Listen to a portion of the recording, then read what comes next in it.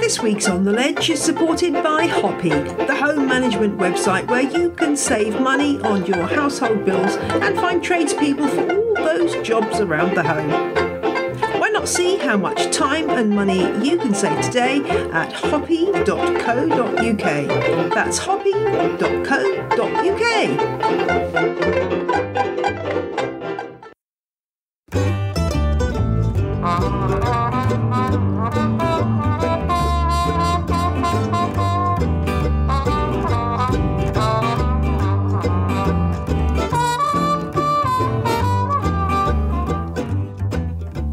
Plants, podcast, Perone. It can only be On the Ledge.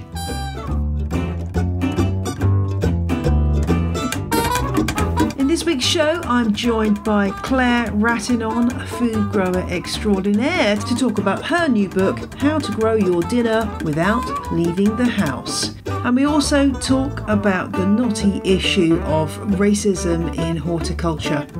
And I answer a question about a Crassula ovata whose leaves have suddenly got very small. How mysterious. Just a warning, this show is usually a swear-free show, but for 1 week only. And in order to discuss a particular post of Claire's, I've rated this show as explicit because the F word does pop up a few times. And so if that mortally offends you, you may wish to skip this episode. But otherwise, keep listening because Claire has stuff to say that you need to hear. Those of you who follow me on social media, specifically Instagram, may be aware that I was having a little bit of a moment this week about the price of sansevierias, certain sansevierias I should say, and promised that I was going to say something about the price of rare plants in the podcast. I'm not going to do that this week because I want to give full breathing room for my chat with Claire Ratinon. But next week I will be devoting a whole episode to talking about rare plants. What is a rare plant? And when does our pursuit of rarity begin to tip over into something that is a little bit ugly and not so good for the houseplant industry? So I'll be getting into all of that next week. If you've got any thoughts on the matter in the meantime, do drop me a line. And thanks to those of you who've been in touch about last week's Leaf Botany episode about silicon with Dr. Julia Cook. I had a really interesting email from a listener called Dave. He wrote, in the US we can buy silicon pre-blended into compost. It comes from wollastonite, a natural mineral that releases silicon at the right level for absorption. I work in research and development at the mineral supplier. We have companies in the UK bringing this to the market, but I can't say who. Ooh, interesting. And Dave also warned that the liquid silicon products that are used for often in hydroponic systems he said that they do need to be used with care because they're very concentrated and have a very high pH. So you have to use them only at the recommended dose and not any higher. Otherwise you might kill your plant. And he says this explains why mineral-based supplements are being researched and brought to the market because they're a slower release form of silicon. So you're not going to end up overdosing your plant. He goes on to say that there are two natural minerals that do this, wollastonite and diatomaceous earth, which some of you might be familiar with because it's sometimes mixed into potting mixes as a way of dealing with pest problems. So there we go. Silicon is coming to a houseplant supply shop near you by the look of it. I'm really fascinated by that news and I want to hear more. So if anyone else has got an inside track on silicon and specifically who is doing this kind of work in the UK, I'd be interested to hear from you. And now on with the main attraction this week, my interview with Claire Ratinon. Who is Claire? She's an organic food grower and she's worked in some amazing places, from growing crops for Ottolenghi's restaurant, Rovi, to delivering workshops throughout London to audiences including schools, community centres and corporate clients. And you might also have heard her on BBC Radio 4's Gardener's Question Time, that institution here in the UK. She didn't start out growing food, as we'll discover in the interview, but she really has caught the bug. And the brilliant thing about this book is it is aimed at people who don't have a massive country estate to grow their fruit and veg. Maybe you've just got a windowsill or a balcony or a patio or a ledge to grow on, and this book will really inspire you to try new crops and pick up some simple things to make things thrive. So if you've just been growing houseplants up to now, but you fancy trying your hand at something from an oyster mushroom to a delightful purple chili, then this is the book for you. In the first half of our chat, we talk about the book, and in the second half, we move on to talking about horticulture and racism, something that Claire has been actively discussing on social media, which is a brave thing to do because not everyone wants to hear that message, and we'll hear how she got that message out and the reaction in part 2 of the interview. Do go and check out the show notes as you listen. There are lots of useful links there to the things we're talking about, so it's always really worth having a click through to janeperrone.com and finding those links. It really does help you get a rounder picture of what we're talking about on the show.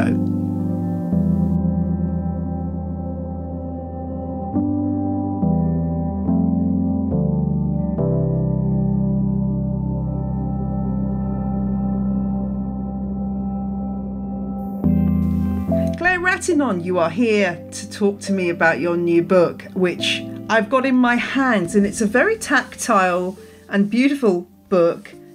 And I'm very glad that you've written this because there's so much really bad advice out there about growing vegetables, is there not? Can we agree on that? There absolutely is. Absolutely. Yeah. I'm glad you're happy this book exists. It was a labour of love. But I'm excited about it. I'm so chuffed that it's obviously struck a nerve. There's a need out there, isn't there? There's people who are aching to be growing in containers for various reasons, and my hope is that this is the thing that will get them going and encourage them and give them some good advice. This must have increased your audience because there has been this huge move towards growing food during lockdown. Why do you think that the pandemic sort of sparked off that reaction? Was it just about food shortages, or was it about something more kind of fundamental or instinctual? I think it's a multitude of things. I mean, initially, I do think it was tied up with that kind of like rush to the supermarket and suddenly seeing things that we had taken for granted, not, those shelves being empty. And so I think there was an instinctive move towards this idea of like, I don't know where my food comes from, and I don't have control over that if it's not on the supermarket shelves. And then maybe that's something I need to understand and learn. And then I think there's also that element of, well, we're going to be in lockdown. What are we going to do? And if you're lucky enough to have the space to do it, then growing food is a great thing to learn when you have the time, because a lot of people probably think they don't have the time to grow food, and that's why they haven't made the time to go through that learning process and give it a try. So I think there's a multitude of things happening. And I also think that, in moments of crisis, you look to what's important and you look to what's essential and connecting and like universal. And growing food is one of those things. It's like deeply, it's a profound act as well as an act of necessity and utility, isn't it? It's like there's something very grounding and humanizing. It's like the thing that unites us all is the act of growing food. And so I do think there was something more profound about moving towards doing something meaningful in that very unnerving time that arguably we're not out of yet. Maybe we've just become a bit acclimatized to being unnerved. But I do think the initial thing, because I got quite a few messages from friends who have never grown food before, who said to me, I wish I had your skills. There was no kale in the supermarket. I was like, if I sow a seed today, I won't have kale by next week. Like that's not how it works, And so I do think there is some element of it being like, oh, there's not the ingredients that I want. I wish I had the control over the system to control over those systems to make that possible for myself. So from the more simple to the more profound, I think it was all those things playing into this kind of collective impulse towards sowing seeds. Because this is where it's difficult with growing food, in that in many respects it's easy to say, it's so easy, yet it's so difficult at the same time. I'm trying to find a way of expressing this, but I saw a tweet from somebody saying, so I've just realised that if I want tomatoes, I have to sow them every year. Now, on one level, like, that is like, it makes us laugh because, if you... But there's another level, it is that kind of, there is such a disconnect for some people that even that's something that, just to anyone who's been growing for many years or even a few years, is an obvious thing to say. Actually, some people are starting from that very low level of not understanding any sense of a cycle to do with certain plants being annual, certain plants being perennial. So the mountain you've got to climb is perhaps greater for those people than even we would expect it to be. But you do say in the introduction to your book, you say, I honestly believe that if you want to grow your own, it is possible, even in the city, even without a garden. Now, you've been there and done that. You have lived in the city. Can you tell me a bit about how growing came into your life? Was it something that was there from a young age, or was it something you got into as you grew? I'm a latecomer to food growing, to nature connection, all of that stuff. I didn't grow up with that sense of deep connection with the earth and sowing seeds and growing food when I was young. It was very, very much of no interest to me, actually. And so the person that you just described who wrote that tweet, that was me not that long ago. It was I've been growing food for, I think this is probably my as a job, as my 6th season, but I was volunteering for a couple of years before that, and I actually discovered food growing when I was living in New York and chanced upon a rooftop farm there that completely changed my life. But yeah, I really empathize with being that person who really didn't understand what those processes were, what it looked like to grow food for us to eat. I had no sense of that. So I could very easily have been the person who found it startling that you had to grow tomatoes from scratch every year, at least in this country, in the Northern Hemisphere. But yeah, I started volunteering at Brooklyn Grange, which is this amazing rooftop farm in New York. And it was completely by chance. I just happened to be walking in this part of my neighborhood that I don't normally go to, looking for something that didn't exist. And there was a sign on a door, and I followed it with my friend up to the rooftop. And it's this incredible, just over an acre of productive space full of vegetables. And I was just really bowled over, and then went back over and over again to volunteer every Saturday, every day that I was allowed to, really. And that was where it started for me. But that was in my late 20s. I think I was 27, 28 when I found Brooklyn Grange. And yeah, I just found a sense of meaning and purpose that I hadn't found elsewhere. And I used to work in TV and film and documentary, and as much as I really loved those years, I think that there was something that really clicked for me in engaging myself in the process of growing plants, specifically edible plants, that I just had never really accessed within myself before, a sense of purpose and satisfaction, and just it was so joyful as well. I just really, really love food, and I really love to eat. And so there was, that being participating in the full loop of sowing a seed all the way to harvest, and then taking that home and turning that into dinner was just mind-blowingly brilliant to me. So that's how I got started, and I've kind of ridden that passion into, thankfully, a sort of slightly haphazard career. Well, you've worked in lots of different settings, and so you've got a rich tapestry of things to draw on for this book. I must just say, though, going back to tomatoes, whenever I talk to anyone who sort of has a balcony or a little patio and has never grown anything before, they always start with tomatoes. What is it with that? Why do people always think that tomatoes are you and I, having, as I say, a few years of growing tomatoes under our belts, you kind of think every year, for me anyway, every year, and I think I know what I'm doing with tomatoes, but every year something goes wrong in a different way. They're not the easiest things. I guess it's something they're very visual, people understand how they grow. What do you think it is with tomatoes that everyone wants You're to grow absolutely right. And it's probably the first thing, other than salad, which was what I was trained to grow in initially. It's probably the first thing that I sowed when I was trying to grow something at home, and which was a laughably appalling attempt of growing tomatoes completely indoors.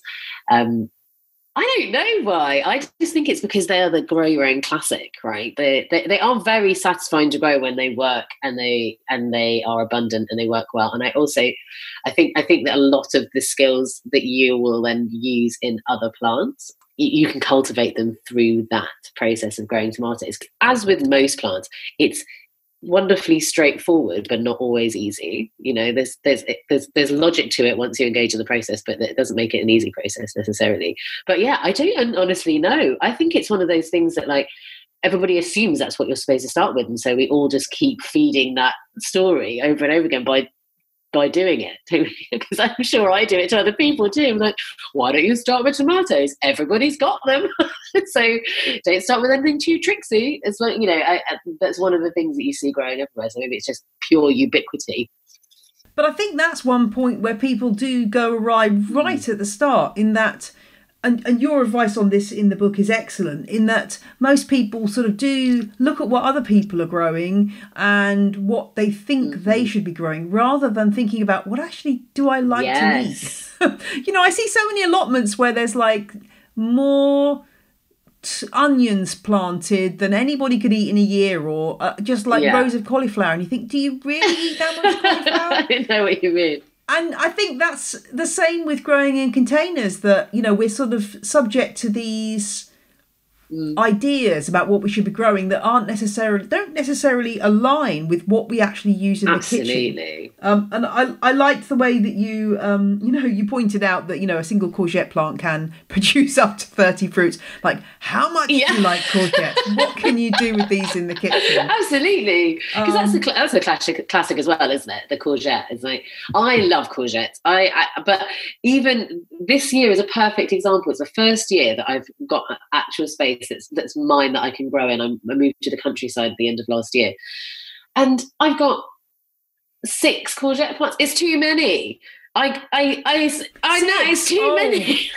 And I don't know what I was thinking. But I always have early spring jitters. I sow too many and always assume that I'm going to have a lot, and then occasionally I'll be lucky, like this year, and I'll do well, and then I'll have too many plants and should probably give them away, but didn't have an opportunity, and just I can't bear to throw a healthy seedling into the compost, so I just found a bag to put it in. But yeah, I've got too many courgettes. But luckily for me, I do like courgettes, but we are growing more than we can eat, and so they're going to all the neighbours. It's that time of year where it's like, it's almost an assault that we keep just like flinging them at whoever's closest by.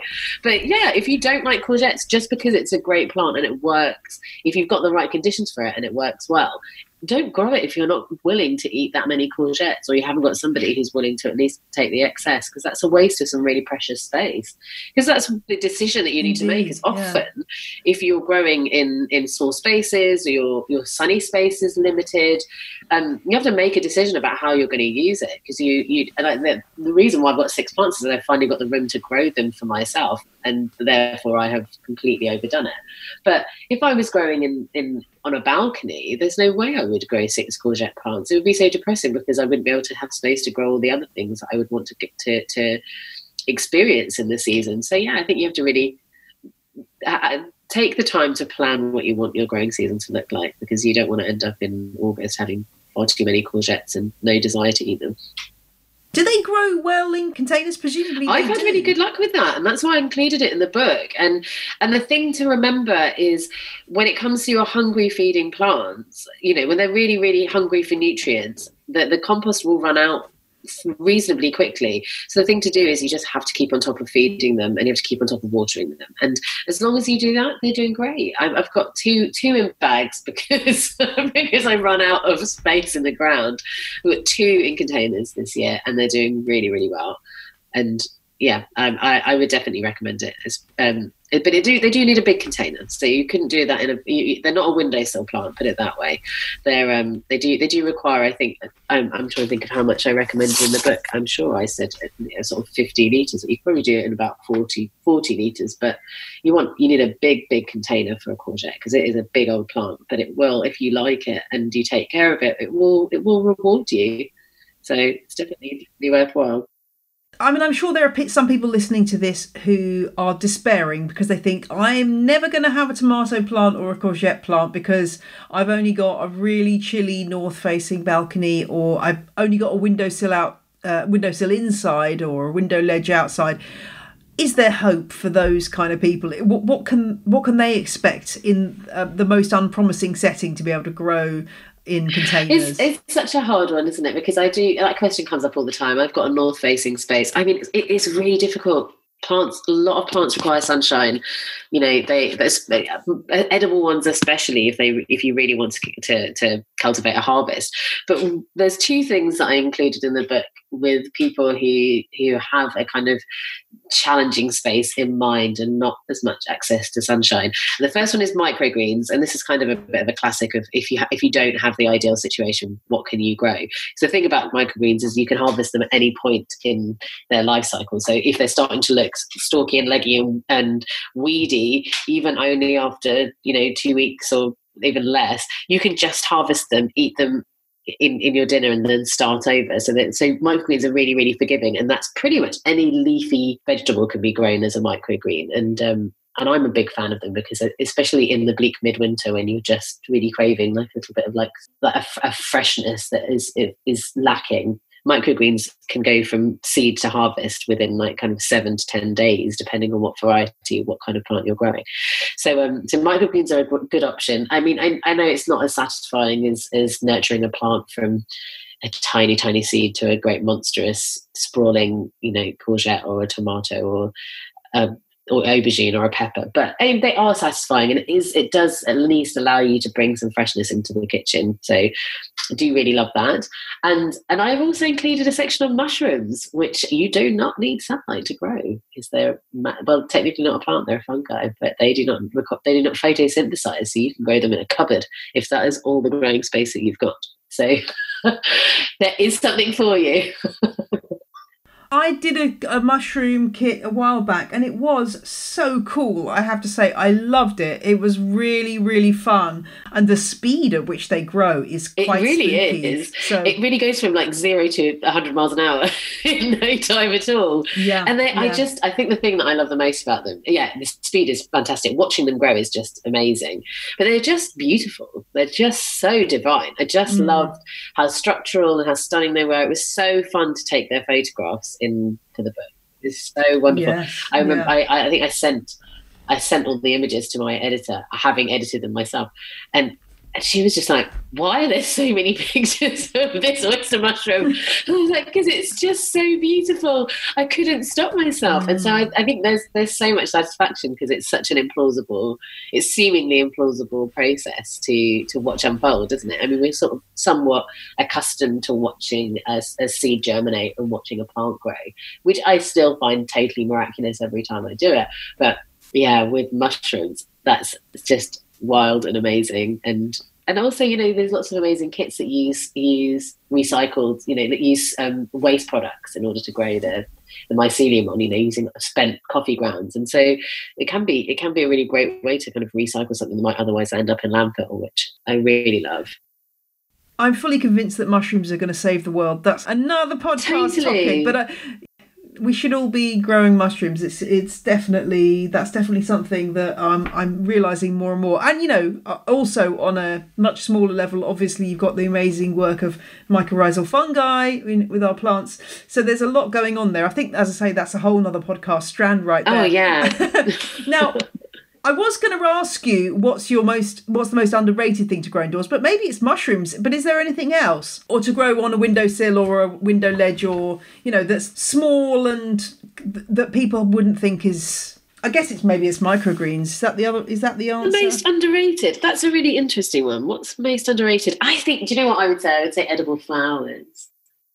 Edible flowers are Yeah. so wonderful because they give you, they're just, it's a twofer, isn't it? You get the beautiful, they look beautiful, and they're great for pollinators, and they're just joyful to behold. And then you can eat them, which is just, it's a feast for the belly and the eyes. It's so cheesy to say it, isn't it? But I just don't think they're really satisfying and just a wonderful thing. I think we don't really think of flowers, although obviously like broccoli is a flower and etc. But we don't really think of flowers as something that we can add to our dinners. But I really love edible flowers, and some of them have really great, like, taste really incredible.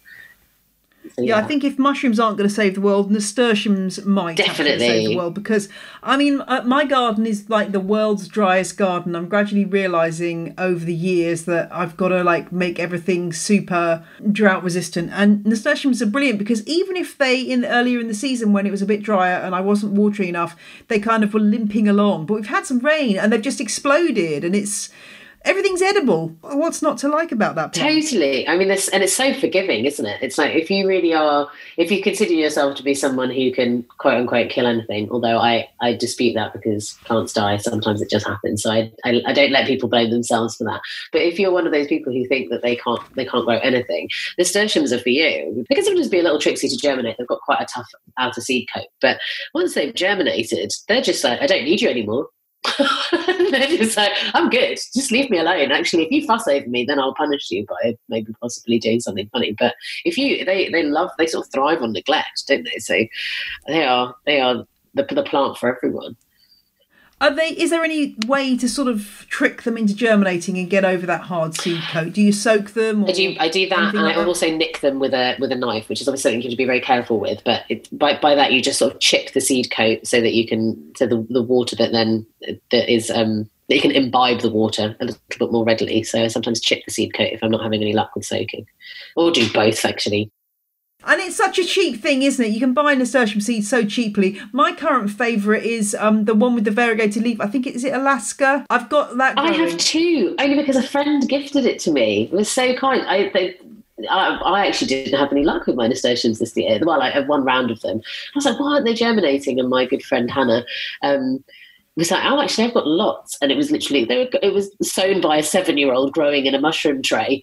And I was like, well, look at me. I've been outshone by a child. But I didn't realise they'd only just germinated. And then actually now they've grown and I've put them in the ground. They're doing really, really beautifully. And they are the beautiful variegated ones. They're stunning. And delicious. Yeah, they are great, and as I say, once they're going in a pot, they will just romp away, and you can eat the whole thing. You can even eat the unripe seeds. Yes, and the leaves. Yes, they're really, really good plants. I agree with you. That's a really top tip. And I like watching my children's faces as I say, "Oh, try this leaf," and then they eat it and go, "Mom, it's so spicy." It's so but their true. tolerance for spice has not established yet, so they've got a little bit of a way to go. I want to go back to tomatoes for a second because this year I've been doing that lockdown thing of like finding old packets that have been sitting around for a really long time and germinating them and growing them. And I've got an old trial, I think it was from Thompson and Morgan trial tomato, which is a bush tomato, and it's actually really good, but I've no idea what the variety is. Are there any really good varieties that work well in a container if you've got just a small amount of space? Because some tomatoes can get seriously massive, can't they? They can get as tall as you, which is obviously not what you necessarily want. In fact, I've got some in containers which shouldn't be in containers, and they've kind of like toppled over and they're leaning into the jasmine on the wall because they're just like, we can't cope, we're top heavy. So are there any really good varieties that you'd recommend for container growing? Absolutely. I would recommend looking for varieties that are specifically bred to be dwarf varieties. And so that's not just bush. So it's not that so obviously there's the indeterminate ones, which I'm thinking is what you've got, which are the ones that are towering, and those ones are the ones that you train, or cordon tomatoes. And then there's the determinate ones, which are the bush, which you generally don't train, but they can get quite massive too. So it sort of depends on the size of the container. But if you're really working with a really small space, there are some really great varieties, like the kind of tumbling varieties that do really, really well in hanging baskets. And there was one that I grew for the book that I just thought was absolutely amazing, and it came from real seeds, and it was literally just called the house dwarf dwarf cherry tomato, and it was so compact that it was just perfect, and it was way more prolific than I expected it to be. But it was really quite tiny. It looked like a house plant. It was really, really tidy. And so if you managed to get that sort of off to a strong start, you could definitely grow that on a decent sized windowsill. It didn't require much more than, I think I had it in about a 20 litre. And it probably could have even done with a bit less. It was so little. So I think the thing to try and find is the dwarf varieties, because those ones have been bred to stay compact even more so than the kind of determinate bush kind.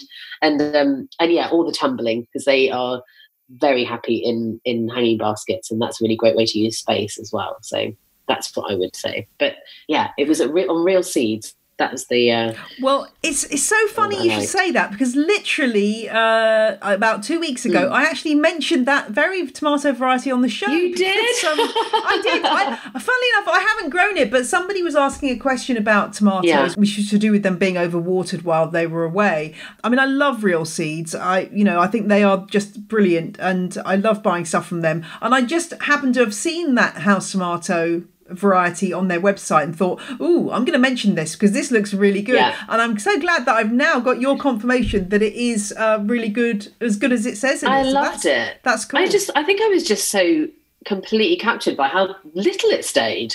It was so it just means it was so accessible. It's just like it's totally brilliant. So yeah, also what an excellent company to support. They are really doing great work of seed, seed heritage, like retention, and they're just really doing that great seed keeping work. So I would definitely direct people to them. There's some really cool stuff on their website. There's amazing things. There is some really cool stuff, especially if you're growing in containers on a small level. Some of their oriental greens are amazing. Absolutely. So really much interesting stuff. Absolutely. Yeah, I'm definitely going to be trying that. I mean, one of the things about tomatoes is, I don't know if you've ever got that there's a seed saving organisation whose name now escapes me, but it's based in the US. And if you subscribe to them, you get this massive, it used to be on paper, perhaps it's virtual now, this massive list of seeds that can be swapped. And the list of tomatoes is, I'm not joking, thousands long. And I'm wondering whether that ties into the idea about tomatoes being this very kind of foundation plant, in that it's amazing the amount of work that presumably thousands of people have put into breeding tomatoes over the years to get such a range of different sizes and growth habits and colours and textures. And that's what I love tapping into with tomatoes, is just, like growing these weird, unusual varieties you never heard of, because in there's just a rich history of people like going, well, I want a tomato that looks like this and has this qualities, and I love digging into all that stuff. But yeah, as you say, not all of them are good for no, definitely settings. not. I think that's the only thing that's a bit of a shame when it comes to kind of container growing, is that it does somewhat limit sometimes the range of varieties that you can try. Because, if you are really excited about growing an amazing heirloom, often they're the bigger varieties, and they're the ones that need to be in the ground, But there are some really wonderful varieties that are pretty compact, and it's definitely worth a go. And I speaking about seed saving, I love seed saving, and tomatoes are a classic because they don't cross as readily as some other plants, and so they're a really good starter plant to learn how to seed save and engage with that process. So it doesn't surprise me hugely that list is so long, because they're such a, I don't know, for me, they're such a foundational plant too. And I love the flavour, and I think they just pretty much go in everything. And growing your own is, it's not a guarantee of amazing flavour. Some of the flavours are a little like that, but there is something very satisfying. If it gets enough sunshine, you're going to get some fantastic flavours. So that's... Well, I'm going to send you, Claire, some seeds of my favourite heritage tomato, which is called Spike. Yes, and please. It's a green and pink striped tomato, mid-size. Wow. It's really... did I put it on my Instagram? I might have put it on my Instagram, but yeah, it's really good. Oh, Jane, that would make me so happy. Yeah, it's so good. And it's a really like tasty tomato. And I'm growing it next to a black tomato, which is I think it was one of the first black tomatoes, Indigo Rose, which is really tasteless. It looks amazing, but it's really tasteless. But this spike, somebody from a US seed company sent it to me years ago, but it's so good. I'll send you some fantastic seeds. I would love that. Thank you so much. What a gift. I love that you know that's exactly what would just float my boat. Like if somebody knows me, they know that like giving me seed is a direct arrow into my heart. So yeah, thank you so much. Well, and I just want more people to grow it because I just think it's a really good tomato. Fantastic. I mean, the only thing is if and I'm sure this is not you, but if you're used to only growing traditional red tomatoes, it can be a little bit tricky to know when it's ripe because it's green, semi-green when it's ripe. So you really have to like get to grips with feeling it. Yeah, just giving it a good squeeze. Totally. But yeah, it's a really nice tomato, and I just can't get them into the house quick enough because my son just comes and eats them. Amazing. But it's funny you say that about the black tomatoes because that just reminded me. I took a picture. It must have been a couple of years ago now. It's 2 years ago. I can see it here. Of a beautiful like kind of black purple variety called Osso Blue. It was a friend of mine who was growing it, and somebody asked me like this is what I've written, but alas, I hear they're better looking than they are tasting.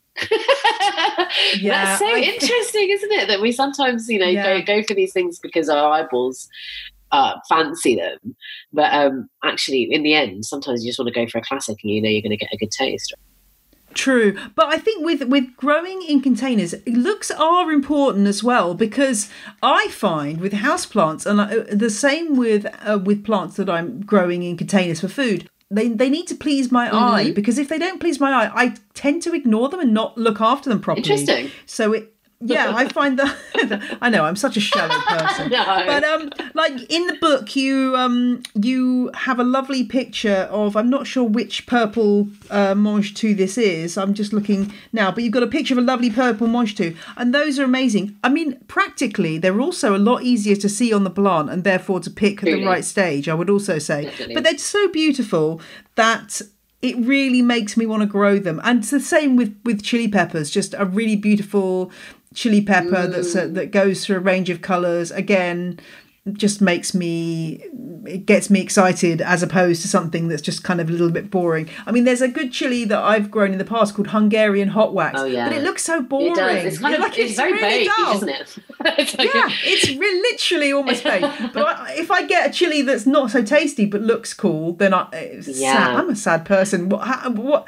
And it's not even because I'm putting it on Instagram. It's just, it draws my eye, and therefore I think, that needs pinching out or watering or Definitely. whatever as a result. But that makes sense, though. If your space is limited, it has to have more than one purpose, right? We want it to be a beautiful space that you want to spend time in, and that having beautiful plants makes that a reality.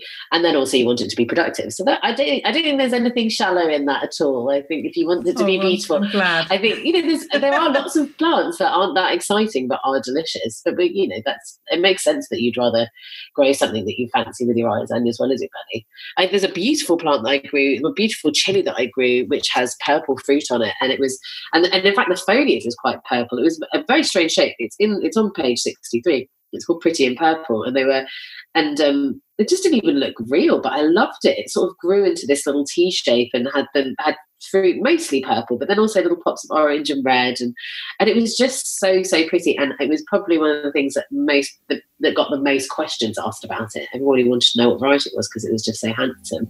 So I'm with you. Lovely. It's a really, really lovely plant. It looks like little fairy lights. Yeah. It's gorgeous. That's a really, really nice one. Yeah, and the foliage is such a nice purple as well. I absolutely loved growing that one. So I'm with you on a pretty plant.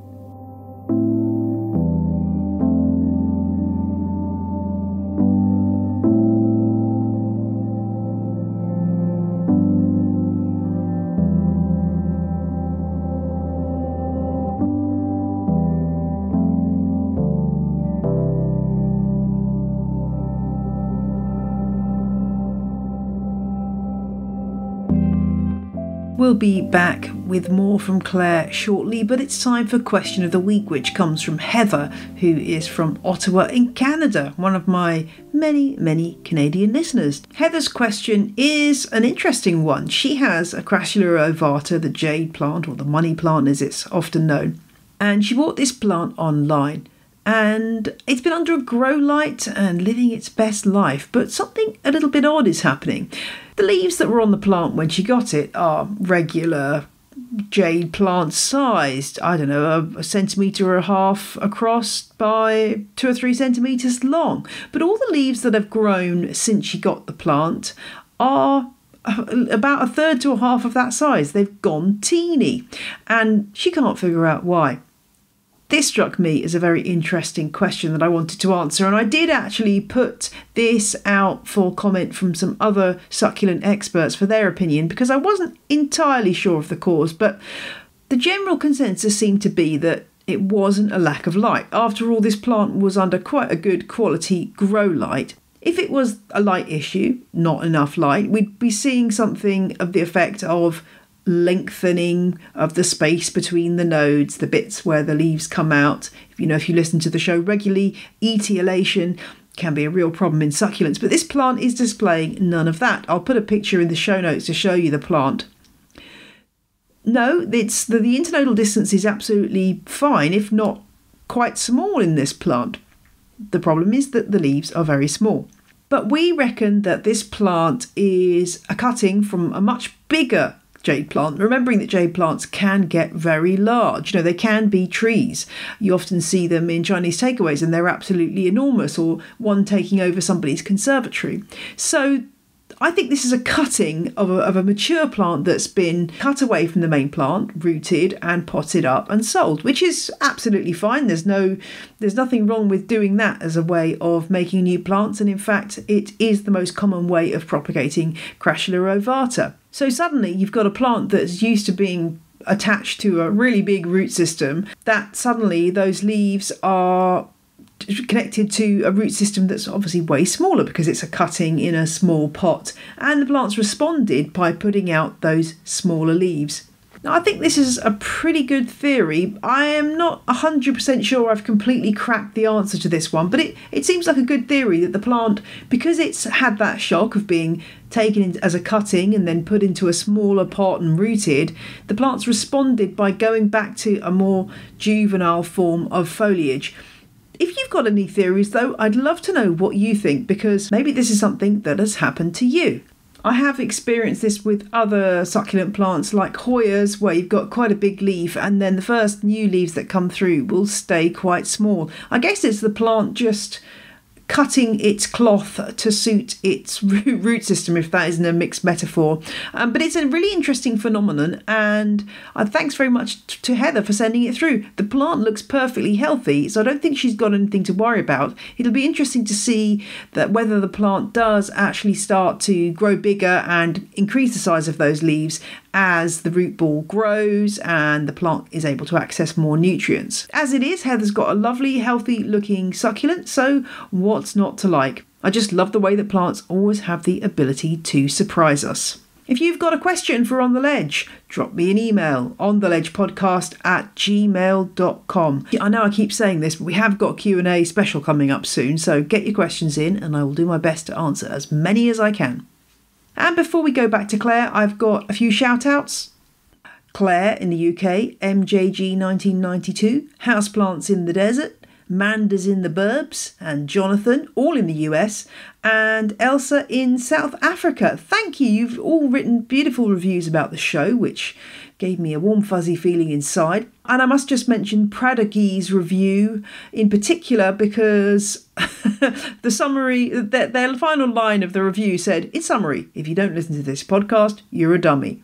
I wouldn't quite go that far, Prodigy, but I appreciate your sentiment. So thank you very much for leaving reviews for On The Ledge. And also, big shout out to 3 people who have decided to pay annually to become a legend on Patreon. That's Kaylee, Joanna and Rebecca. They have all pledged their support to On the Ledge via our crowdfunding platform, and they've unlocked a whole year of extra episodes of An Extra Leaf. This is my Patreon only podcast. You can only hear it if you donate $5 a month or more. I do a free podcast that goes out 4 times a month, so I don't feel too bad about charging an extra $5 to hear more of my dulcet tones. Do check that out in the show notes if you too are interested in becoming a patron. And if you're an existing patron and you want to swap over to an annual payment, that is totally possible too. Look out for a message coming to your inbox soon which will explain how to do that. And now back to my chat with Claire, and we're moving on to talk about Black Lives Matter and Claire's reaction to it. And there was one particular Instagram post that I knew I had to ask Claire about. Warning, this is where the F words start coming in.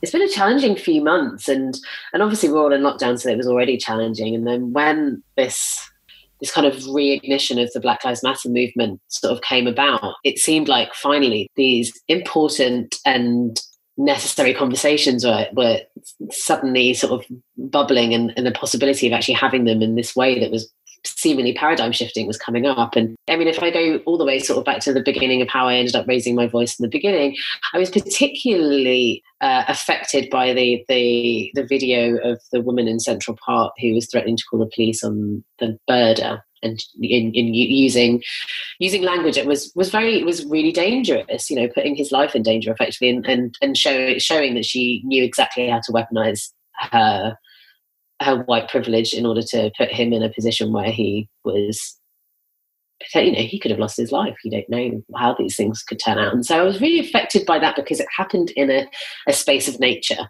And this is something that I think about quite a lot, about who is seen in nature and who is included in the kind of imagery that we see around kind of nature, environmentalism, conservationism, and kind of outdoorsiness.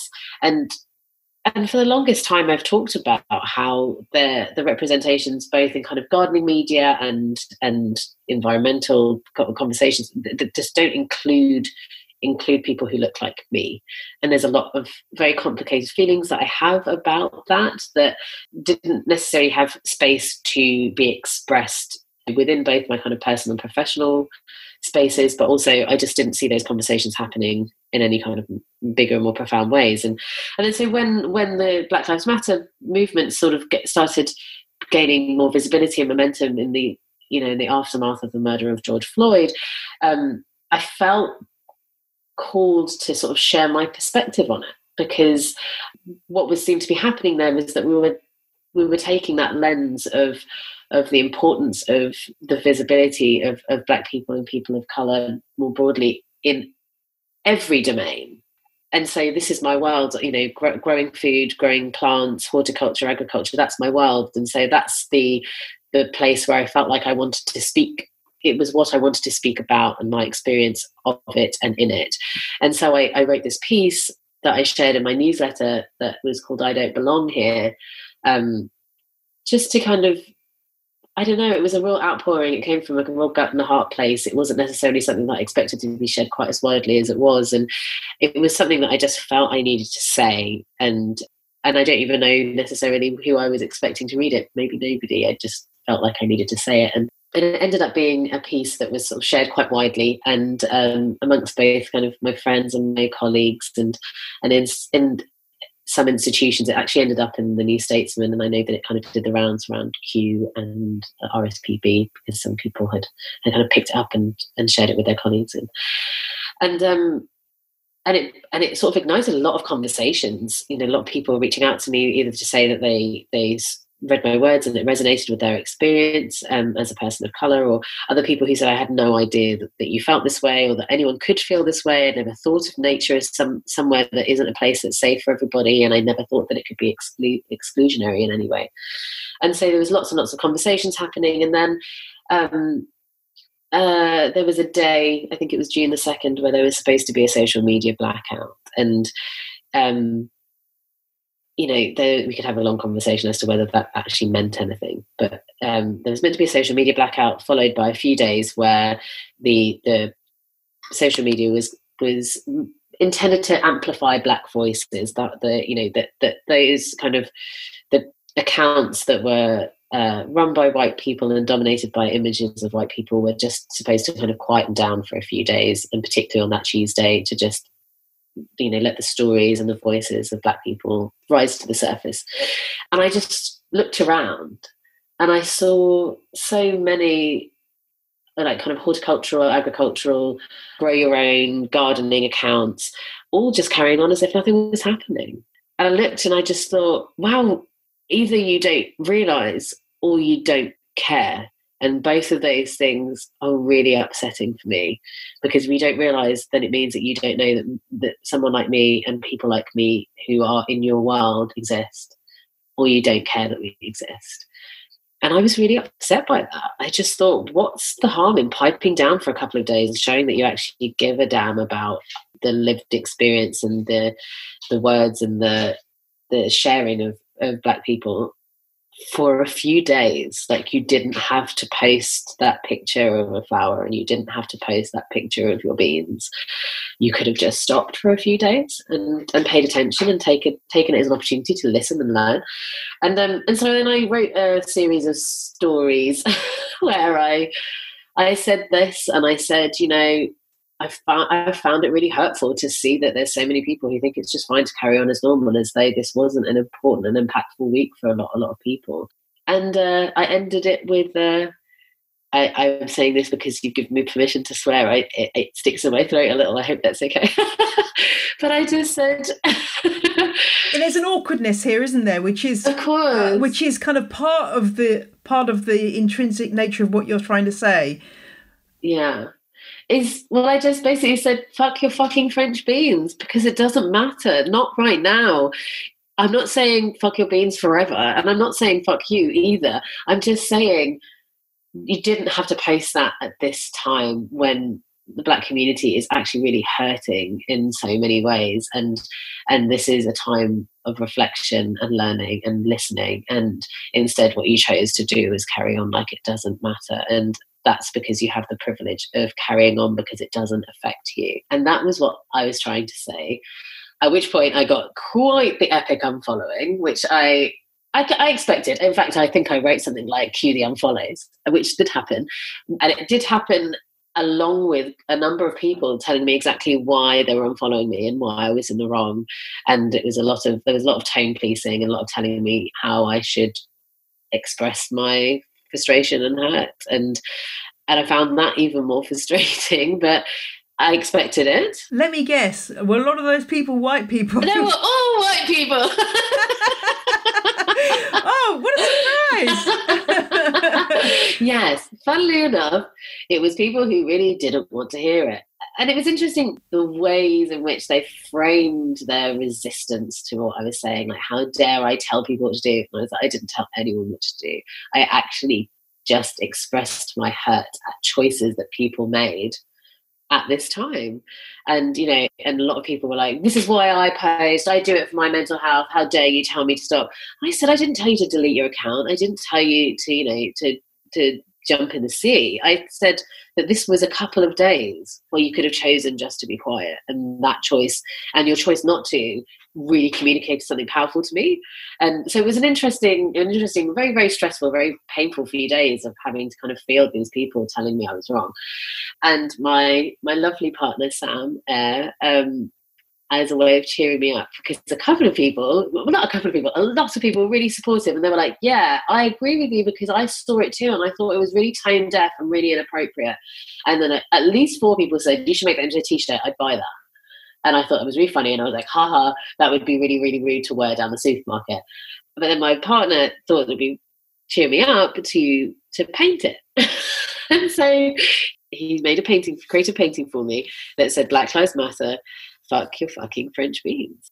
And then I shared it with a few friends, and they said, you should share it on Instagram. And then maybe if there's a few people who might want to buy one, then, maybe you could raise a little bit of money.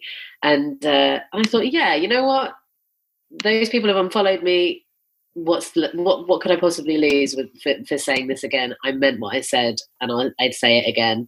And so I posted it, and it really, it did the rounds. It went pretty far and wide, and more unfollows, but then also lots and lots and lots of support. And so we ended up going from Sam having painted 10 paintings to him painting over 50, and raising, in the end, I think it was about £2,200 for Black Minds Matter and the Black Curriculum and Land in Our Names. And so despite how trying a few days that was, some good stuff came out of it, and I made my point. My probably wrong feeling is always to try to sort of educate with love, but sometimes there has to be a voice like yours which just told it like it is. And you were going to get lots of kickback from that, and you did get kickback, but more power to you for doing it, because it's a message that horticulture needs to hear. Because there's a lot of very comfortable, lovely flowers kind of approach to life that is excluding lots of people from horticulture just because they feel like they wouldn't fit in. Absolutely, and I'm with you. I do really think that the best way for somebody to see where you're coming from is to come from a human place and a place of love, and I suppose the way that I chose to express myself in that moment was an expression of love for myself, an expression of defense of my heart. Like, that was something that was really wounding to watch people who I would hope would see me as part of their community completely ignore my existence or ignore the fact that this thing that was unfolding would affect me, and I'm part of that community too, and so I'm with you. I do. I just think that it was an expression of love for those around me and for myself as well, to say that's not okay, and I need to say that out loud. And you don't have to agree with me, but I know I need to say it. And yeah, I think horticulture is a very white industry. It's a very white space, both in the kind of collective imagination and in reality as well, but Black growers and gardeners exist. We're out there. It's not just a handful of us, there's plenty of us. And I just think we all deserve to have an industry that has space for us, for our multitudes of stories, and that reflects us and supports us and encourages us to all be part of a community that is vibrant and full of difference in the best possible way. And I think horticulture just really suffers from this weirdly homogenous image of one kind of person gardening only. And I think it was Sue, the temperate gardener, who wrote to a gardening magazine, and off the top of my head, I think it's the RHS Gardening magazine, but I could be wrong, and so apologies if I am. But I did see, a letter to the editor that went in that talked about kind of what representation looks like within their pages, and the pushback was, are Black people gardening though? It wasn't literally that glib, but it was something similar to that. And it was just, the erasure was bizarre, frankly, because it's just not even real or true, but it was also deeply painful, because if people don't even think that you exist, then they're not going to try and speak to you in any way, shape or form in the kind of ways that garden media or gardening organizations communicate.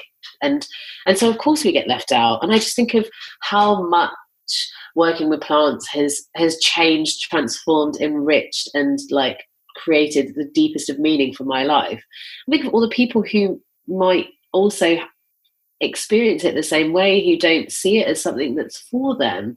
I mean, I was so lucky. It was pure chance that I found my way to plants. I was completely indifferent to them before this encounter in New York that completely changed the trajectory of my life. But not everybody can bank on having a moment of serendipity like that, right? I think we should be able to see ourselves in this world, all of us, so that we know that this is for us. Yeah, I think that for me is the most painful part of it, to think that there's a whole segment of society that has missed out on this experience because of racism and other kinds of prejudice also. But oh yeah, classism is strong in horticulture for sure. And you think, gosh, there must be some amazing growers, some amazing designers, some amazing horticulturists who don't exist because of this. And that really is painful to think about. And I guess the only way to deal with that and to tackle that is just moving forward to try to change the structures as the wider Black Lives Matter movement is trying to do. Totally. I completely agree. It's been really encouraging on The Ledge to have an overwhelmingly positive reaction to stuff that I've said about Black Lives Matters. I think I had one, I'm just trying to think, I had one review and I think one message from somebody who wasn't, whose argument was basically, I just want to talk about plants. And I mean, again, I'm trying to address the fact that you can't really talk about plants without talking about where they come from and slavery and all different kinds of fascinating topics, which I'm hoping to get into in future episodes, looking at actually, you know, you can't separate plants off from any of this stuff. It's part of the rich tapestry of plants. Some of it's painful, but we need to look at it to understand them fully. So and also just that's just the typifies the erasure of those stories, which is completely it's part of colonialism's you know, kind of reason to exist is that's what domination looks like. It's erasing that which came before it. And that, you know, it's erasing the stories, it's erasing those narratives, it's erasing histories, and that happened to people, that happened to the, you know, my ancestors, absolutely, but it's happened to plants too. We look in our gardens, and you know, most of the beautiful things that are growing there came because arrived here as a result of the same pillage that was taking place throughout the world, throughout different colonial enterprises.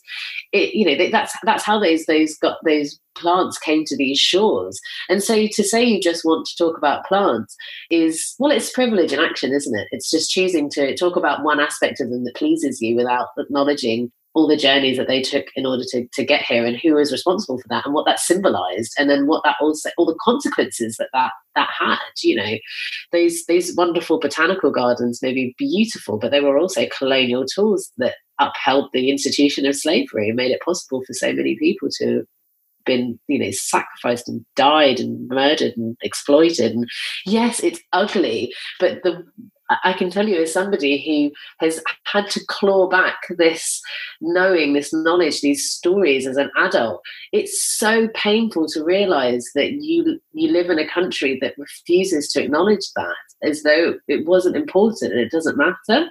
And so for me, it still is a very live space that I'm trying to figure out for myself and reconcile that, you know, I work with plants, and that is not a space that is a benign space. It's a radical space, and to do this work for me is an act of reclamation of that which was erased. But I do think, yeah, there are bigger, wider conversations to be had, because these institutions, or quite literally all of them, all of horticulture was built on colonialism, and it's only when we look those things in the eye that we can be honest about them, that someone like me can go through a process of healing that makes it possible for me to access those things. And then, you know, then we can even consider moving forward in unity, right? It's like, as long as we're in denial, then we're always going to be pushing someone's story somewhere to the side. Well, for me, that's just not good enough. We've gone a long way away from your book, but in a way we haven't, okay. Actually. In a way we haven't, because actually we should be thinking about all these issues with that in our background. And I think the other message that's coming out of this is anybody can do this. Armed with a bit of information, this is accessible to everybody, whatever, yeah. Whether you don't have to own a massive, huge 2-acre garden to grow food. You can acquire knowledge and get these skills with a few pots on the patio. Mm-hmm. And that's a powerful message too. Yeah, thank you so much for saying that, because that's my greatest hope is that this book is useful. It's useful to people who want to get started, because it is very much a beginner's guide. You know, it's a real from scratch guide to how to grow in whatever space you have available to you. My hope is that it's accessible, you know. Especially, I mean, one of the things that I think is really amazing about growing in pots and containers is that you can put them at a level that you can actually access them. So you don't have to be somebody who can kneel down and put their hands in the ground, as wonderful as that process is. If that's not accessible for you, then growing in containers is an alternative. It's an answer to that. So my hope is that it's accessible in various ways, and that it will encourage people who thought that maybe they couldn't do it to give it a try, because it also doesn't require you to seek out a piece of land that you can then cultivate. You really can start right the second. You know, it's hopefully it's an accessible enough introduction into getting started. So yeah, we could go into ableism, but we won't do that. But my hope is that it shows that it's possible to do this, even if you're have access needs or access support needs that prevent you from being able to kind of garden in the ways that we see in the magazines and on the telly and in the collective imagination. You know, there's going to be gardeners with different needs, and they should be gardening too. And my hope is that my book will maybe help that happen. What a great message to finish on. Claire, thank you very much for joining me today. It's been delightful. Thank you for having me. I need you to email me your address for those seeds. Sure. I should also say that I'll include in the show notes details of the book and all of that jazz, and I'll also include links to your Instagram and to Sue's Instagram as well, because I think I think she's a temperate gardener, isn't she? She is, right? And she's been amazing. She has Her been amazing. resources are remarkable, and she has been speaking truth to power in a way that I'm deeply grateful for, because for me it's so exhausting. Yeah, anyone who wants to educate themselves on this stuff, you and her have been doing amazing work. So it's definitely worth following you guys. And we'll put all that in the show notes for everyone to take a look at. But best of luck with the book, and I hope it sells really well. Thank you. I'll get those seeds off in the post to you once they've gone through their process of being stuck in a jar and rotten, stinky, rotted, and then dried. I have to put a sign on it, because everyone thinks I'm like, what this needs chucking away. So I'm like, don't open this either. Don't open this and check. You won't be happy with the results. Yeah, exactly. Thank you so much. Thank you for having me. Claire. I really appreciate it. It's been lovely.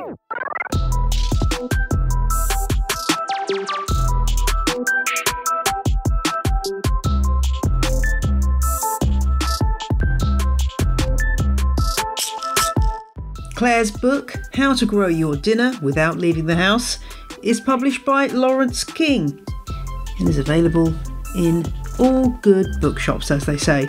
If you've never tried saving tomato seed, don't be put off by the fact it's a bit stinky. It's also very fun. If you're a Patreon subscriber, you can go and listen to an episode of An Extra Leaf where I talk about how it's done. And if you're not a Patreon subscriber, just trust me.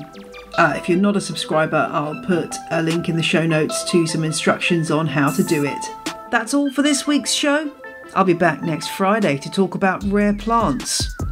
In the meantime, I'm off to lust after Sansevieria Bantel Sensation. Bye.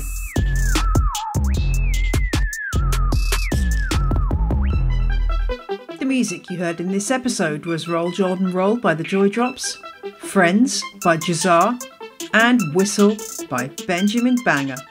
The ad music is Whistling Rufus by the Heftone Banjo Orchestra. All tracks are licensed under Creative Commons. Visit janeperrone.com for details.